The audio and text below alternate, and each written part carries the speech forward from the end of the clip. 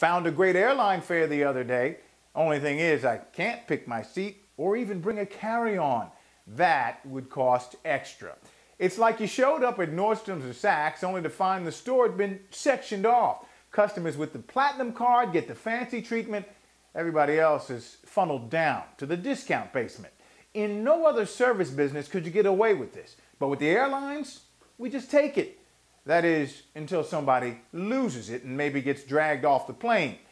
You know, I'm old enough to remember a time when flying coach wasn't all that bad. Planes weren't so full, meals were free. Sure, first class was nicer, but you didn't resent it. But now, with bargain flyers packed in and then nickel and dime for stuff that used to be free, well, that curtain in the front becomes a chasm between the 1% and everybody else, with fewer and fewer comfortable seats left back in the middle class. No wonder airline passengers are getting cranky. Like Renee Zellweger's character said in that iconic movie, Jerry Maguire, first class, that's what's wrong. It used to be a better meal. Now, it's a better life.